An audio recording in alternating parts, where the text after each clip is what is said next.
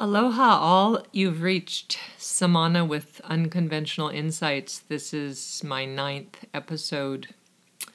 And I'm entitling this Feeling Stuck.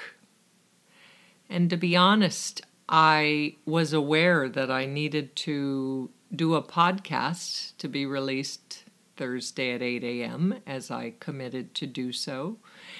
And I have been in a stuck place for a couple of days.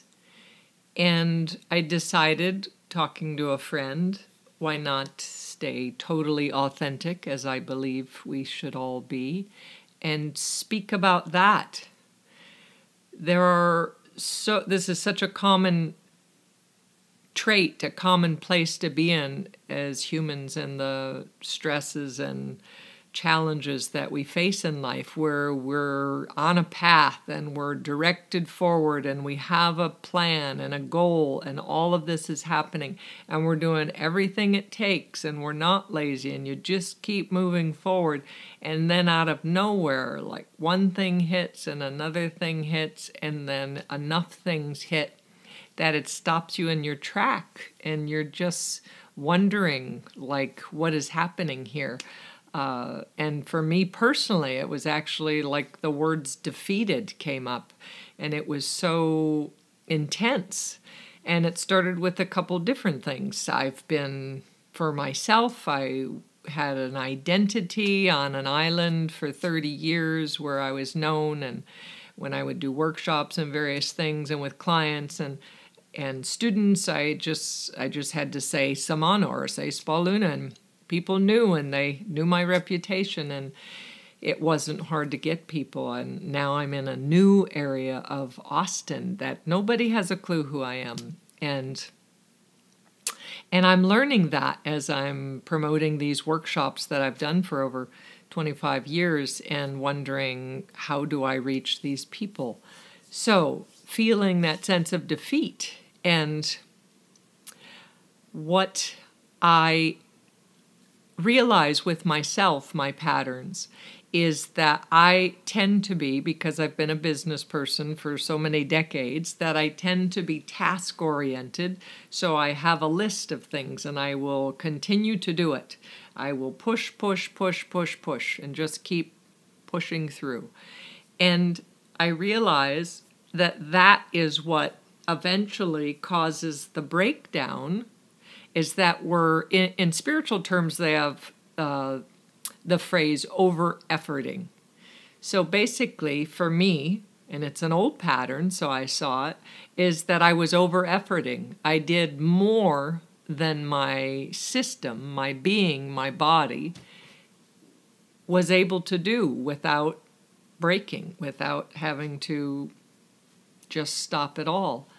And then with that breakdown, when you have this realization that you're kind of stopped in your tracks and this isn't working, then if we can look at the emotions that are happening underneath, because I instantly saw that in my material world, my direction was stopped. But I have enough awareness as a life coach and as a meditator for all these years that I know I do my work even when I'm in it, just like everybody else. I always have this higher witness, let's say, that watches what's happening. So I needed to check in right away and say, okay, so what are the feelings underneath this now that I've stopped for a moment? And the feelings are that I'm doing the best I can, and maybe I need help. And often when we get there, so I'm sharing through my own experience, that it is time that we need to ask people for help, or even have someone to speak to just name what's happening, to just label, this is what's going on with me, and it's hard to move forward. Now, I have a philosophy that I don't believe in speaking negatively. And even about my own circumstance, like I'm a person, again, probably because I'm a silent meditator, and that's my balance mode is that I like to feel what's going on or journal or something before, because I believe in speaking the words out loud, that we actually reinforce it. We reactivate it. We strengthen whatever's happening. So I prefer to wait until I'm to a point where I could start to see something. And in saying that, I don't mean to not share what's up for you, what's authentic for you. So I called a good friend of mine yesterday. I had just worked out. I had a good workout. I was doing everything I needed to support myself. And then I was going to go put up some flyers, and I find myself in the parking lot of this bakery, which had a place to put up flyers. And I got off the phone talking to her, and I couldn't stop crying. I mean, I actually couldn't stop crying to walk into this bakery. And I just sat there with that little self-hug that I was talking about with the inner child work, and just like, don't push yourself, like do the best you can. And people are sad and people cry. So I just, gently wiped my tears, and I went inside and I ordered a small salad and put up my flyers and just sat there and just kind of enjoyed the AC and was just being kind to myself and not pushing myself. And I was aware of the woman waiting on me where I ordered the salad, that just when someone's in that raw, vulnerable place, how people show up to you is so beautiful. And just her, it was as if like I didn't have to say anything that was wrong, but she could see my vulnerability. And she was so gentle with just how, again, she kept it professional. It was all about what I was ordering, and this is for you, and, okay, we'll serve you right away. And they brought it out like in record speed. I don't know if they did that because it was slow. It didn't seem very slow, but it was just so beautiful to have that like distant stranger connection. So it was there for that support. I was very much aware of that. So when I'm stuck, I don't shut down where I just go in a hole. Some people kind of go in a hole and isolate, and they will just spin out in negative thinking. So I have enough life skills that I won't do that. Like I don't feel like going to a party or anything, but I wasn't in a place that I wanted to hide because I know I want that connection.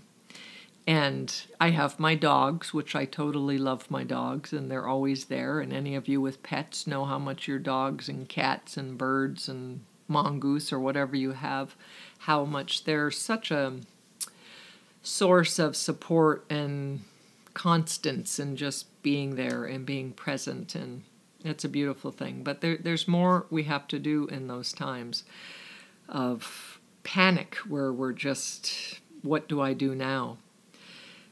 So what I am discovering is even knowing all these life tools, challenges arise, and we do get stuck or we do get stopped in our tracks. And the difference is between being totally thrown off balance and everything shuts down for months or forever, or for me, it was basically 2 days of just really feeling the underlying feelings of overwhelm, of feeling, what are my boundaries? What are my limitations? Am I aware of my limitations? That's the other thing. I have a high expectation of myself, and I'm certain many of us do that, where we just, again, say yes, and we keep going forward, and I could do all of these things, and then we get to a point of reality, of checking in with our emotional body and saying, I can't go forward with this, or it has to go forward with adjustments. So I went to, a good friend of mine invited me to this meetup this morning, and I haven't seen her in a few weeks, so I said yes, and it was for women, networking women in business, and so I said, yeah, let's go. Like, I love being around a group of people, and women are wonderful. And this meetup in Austin was called Herdacity, HERDACITY.org is their email, their website, if you wanted to check them out. And basically they support women in various things. And it was very beautiful, the woman that spoke and the people in charge. It was just very lovely. And more so going around the room and hearing all these women. So there was a time that I believed, in my immaturity, that going to a group like that would be a bunch of desperate people that all need work. And I realize now, because I've done several meetups and I'm in a different place in my life, that going to these meetups for different things, I've gone to writing meetups, I've gone to connection circle meetups, I've gone to jazz meetups, I've gone to different things, and Austin definitely has a lot of them, a lot of choices for you. My shamanic woman circle, I love that one too, very, very much love that one. Anyways, but at the end, the most powerful part to me was all the women taking a moment to share their name and kind of what their experience is and what's going on. And I was speaking to my friend on the way home, many of them were in great jobs at Dell or Google or these big corporations, or they're, big coaches and attorneys and many things. And I was fascinated that they took an hour and a half of their time out during rush hour traffic. Yes, that was fun to participate in that again.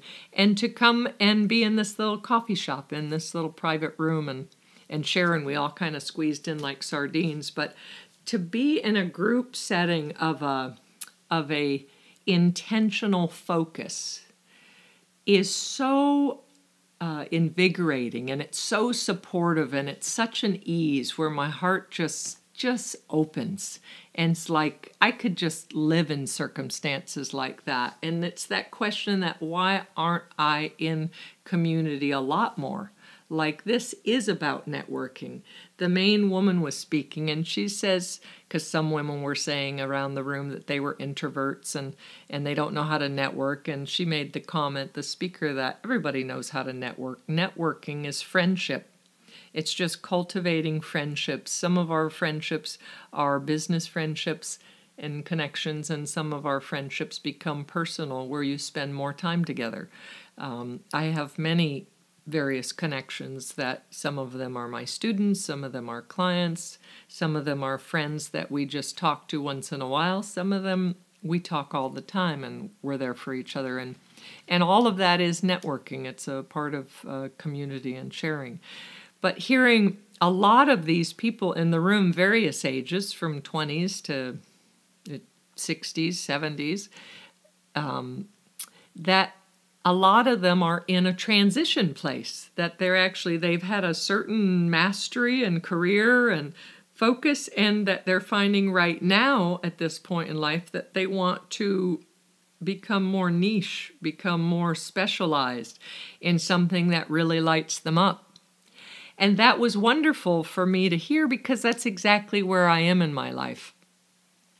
I have done so many things in life. I ran those 3 businesses in Maui for over 27 years. And so I've taught, I have life coached, I've been an esthetician, I've taught workshops, I've done so many things. I've been the principal of the schools. I've been the one who has to deal with state boards and all those. And I've done all of those different things, hiring, firing, training.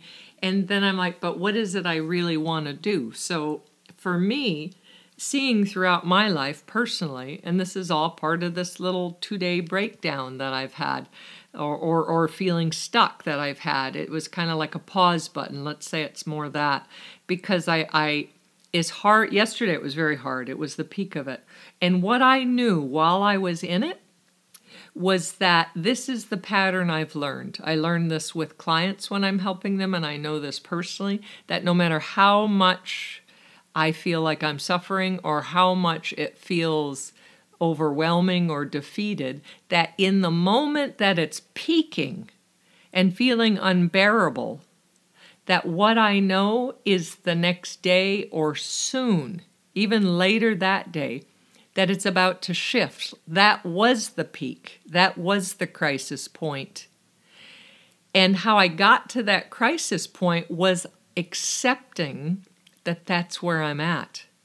So this is the process. We're stuck. We name that we're stuck and we stop. We put the pause button on. We no longer keep pushing and doing our physical activities. We just stop and we start to look and say, if we were to name what emotions are underneath, what would they be? And mine were a little vague at first. They were defeated. They were overwhelmed. Okay, so let's refine those. And what are those? So there's a little anger in there and frustration. There's sadness in there and feeling lack of support or needing more resources or skills around me. And I'm sure there was fear in there, fear of failure, fear of can I go forward, fear of do I have what it takes to move forward and make these changes, this big shift in life of doing what I truly love and want. And connecting with my father, and there's my father, very, very supportive. We just have text during the week and we see each other on Sundays, and his text was, "It's always challenging starting a new business." That's all he said to me. Basically just accept where you're at. And that helped me even more so. Cry, yes, but it also got me to the next level after naming it, is that acceptance. So the suffering comes in when we push, when we keep pushing, like I'm going to make this happen and I'm going to get an effect and because of this cause, yet I'm not seeing any effect. So that's where the suffering is. But as soon as I stop, I have enough awareness to stop and say, I'm accepting this. And it's actually, the question is, what is this moment? So this is bringing a little spiritual practice in there, is where you could acknowledge what is this moment, this exact moment. And in that moment is where I could feel the tightness in my core, in my stomach, in my throat, in my jaw, is where I could feel, it's almost in my heart as if I'm pushing forward, as if there's this urgency and I'm leaning forward more into it in a unhealthy way, in a pushing it way. So acknowledging that that's where I'm at. And then there I see I'm bringing tenderness in. I see it's time to bring compassion in. I see that I'm not in a moment that I wished I was in, but I need to acknowledge this moment that I'm in. So many times, so the Buddha said, all suffering is due to our attachments. And it's our attachments to something being different than it is. Be it if a relationship is different than we wished it would be, or our relationship to ourself is different, the outcome of a project or work-related issues, if those are all different than we want it to be. And if we notice the suffering, then we're going to come back to, but what is it? Okay, with this in particular in my life and this project, I need more skills, or I need to find a different market. So when I allowed that acceptance in and feeling that vulnerability and that softness, under that, I decided, because I often do this, that I'm not going to do any more work the rest of the day. Like I did a little bit on one of my workshops, and then I put that away, and then the rest of the day I'm just going to get a little sun in back. I'm going to sit with my dogs. I'm going to meditate. So I meditated 3 times yesterday, which was very beautiful. The birds were singing more grand than usual. I was so appreciative of them. But then I started seeing, okay, I'm going to do a couple things. I'm going to make a couple phone calls. I'm going to try this area. I'm going to look at different meetups. Perhaps I'm going to start a meetup where I could start bringing people to me of like-mindedness. So it gave me ideas. So I saw that I went as far as I could in the direction I was going with the skills and resources I had, with the amount of energy I had, with my mindset. But what it also showed me is this stuck, this breakdown, this pause button is a way of redirecting. And I get to reassess my priorities, see what my limitations are. And then the biggest question is really, what is possible? And then we could do that, where we could write our little list down and say, I want to know what's possible here and what is within my realm.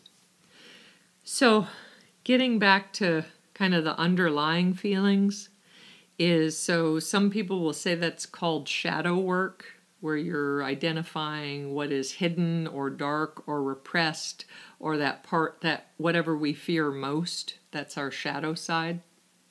And another phrase, a little spiritual phrase to uplift, is it said there's many poems and teachings and writings and scriptures out there that basically the synopsis, it says that our darkest moments show up and bring the greatest light. And with perseverance, we move forward.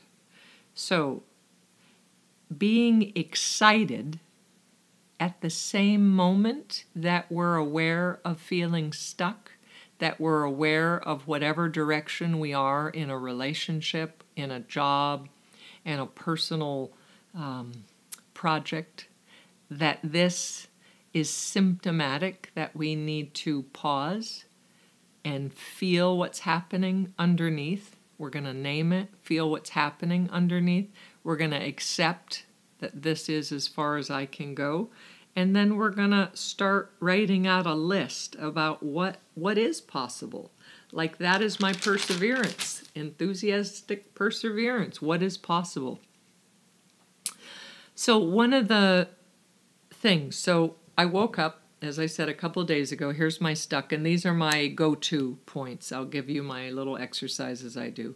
So I always have to go to the gym, and I had a great workout. I had a 50-minute high-intensity training workout, so it was just nonstop. It was heaven, heaven, heaven. 126 crunches, lots of leg work. It was heaven, and I was focused. That's my meditation. I have my little iPod on and listening to music I love, and I didn't think about one thing. So that is my meditation. I'm breathing, I'm aware of my heart. That is my thing. And as I said, I meditated for 21 minutes, 3 separate rounds, outside where I could hear the birds. I like hearing the sound. And then I journal, and this is my favorite journaling. I'm sure I've mentioned this in other podcasts, but in case I haven't, my favorite journaling exercise that I learned many years ago from a beautiful Buddhist counselor. And this is a 10-minute practice that, so get a piece of paper out, set your phone for that 10 minutes. And this is when you're stuck and when negative thoughts are happening. So you sit there as soon as the timer starts and you think, what is the negative thought? And wait for it to arise. So mine instantly was, I feel defeated. And what you write is its polar opposite. So you never write, so you notice the negative thought and you write the positive. So I saw the negative thought, I feel defeated, and I decided to write, I am being guided and directed in a new area that I haven't been familiar with up to this point, and I'm curious where it's going to take me and who is going to be involved in it. So I didn't know that was going to come until I saw the thought. So then I looked for more thoughts. I am in a process of reinventing myself. I am in a process of recreating a foundation that, again, regardless of our age, of our financial circumstances, of our support system, if we live alone, if we're married and we have kids, if our kids are grown and moved out, if we have pets or not, whatever our environment is, so many friends, no friends at all, new area, been there for my whole life. We all go through these phases, and it's really about learning the tools. First off, knowing it's part of life. We didn't do anything wrong. We're not being punished. It's not our karma that created it. It's just, I believe in this higher force, if you call it God or spirit or source, or your higher self, whatever it is, that it's the center of all of us. And this higher source is very directive. And where we sometimes see things as a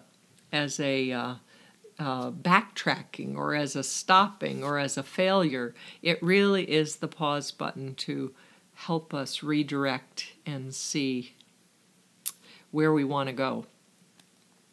So I'm grateful. I'm very, very grateful that my tools have shown me that within 2 days I was aware of the process. I named it. I accepted it. I allowed that sadness, that softening, that beautiful heavenly vulnerability.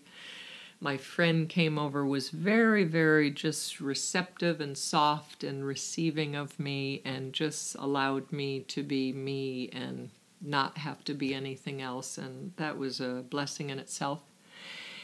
And so back to an exercise. The song Happy by Pharrell Williams. I know, a little outdated for some of you millennials, but I tell you, often in front of a class or a workshop or even by myself, I'll tell Alexa to start playing it. And I use that as an instant reboot where I just start dancing to it, just free dancing, or you could bounce up and down like Tigger. That's another thing I've done with students and with clients, where look at a clock for 1 minute and just bounce up and down. And basically that gets the lymphatic going, it gets the circulation and the cardio going.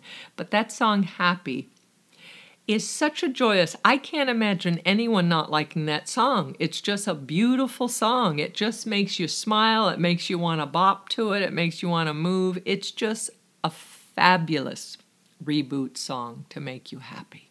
So thank you, Pharrell Williams, for your brilliance. And now I will say, bringing a little astrology into this, helping us with tools. So we are in the time of Virgo.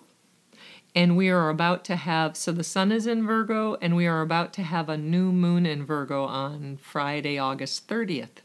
So every month we have a full moon and we have a new moon. So about every 30-day cycle here. So on a new moon, it is said, it is the best time to plant a seed of intention. And looking at the astrology sign that it's associated with, it kind of tells us what type of seed we should intentionally be planting this month.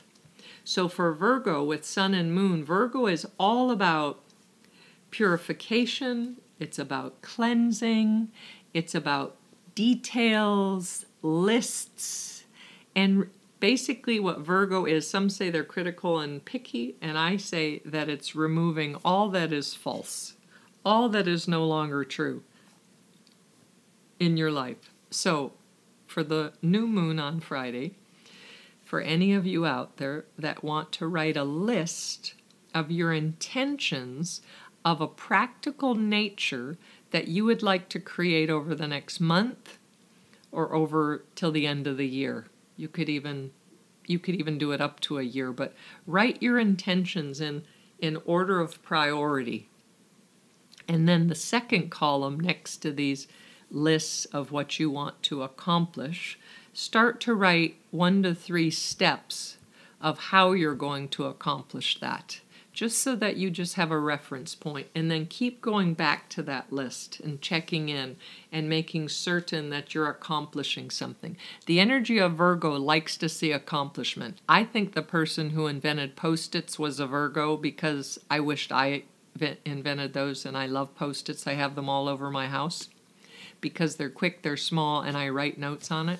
And what I love most about lists and writing things down is when I get to cross it off. Like each week I write all of my appointments and my classes and my clients and what it's for and where I'm having like meetups or personal engagements. And then even date night, I put it all on my little Post-its, and then I love crossing it off. It's just something about that checking it off that I feel a sense of accomplishment, and it helps so much. So, little tips to share with you. Also, I want to say that I'm going to do a plug for my workshops again. So I am doing 2 September 30-day cleanses. I personally am on day 25. I've been on this. and I'm going to, at 30 days, which Sunday I'm going to actually do my liver flush, my final liver flush.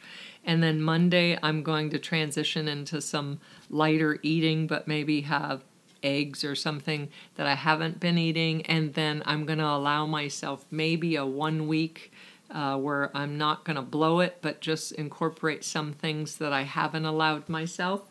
And then I'm going to start it again with my class. So I'm doing an online class, so it's called Cleanse, Detox, Spiritual Reboot, because it's 30 days and it's totally transformative. So the online class, if you don't want to come to South Austin, starts on Monday, September 9th, and it's from 10 to 1. It's going to be in a webinar format, and that will be for 4 Mondays in a row.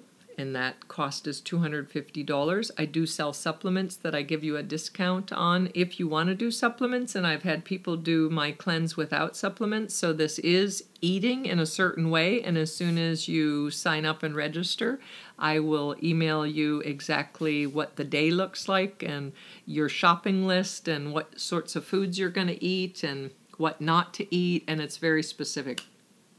The plus about doing it in a group is instead of paying a fortune for a life coach for the next month, you're basically only paying $250. My life coach fees, I charge $100 or 2 sessions for $150. So this, you're getting 12 hours online or in-house of life coaching.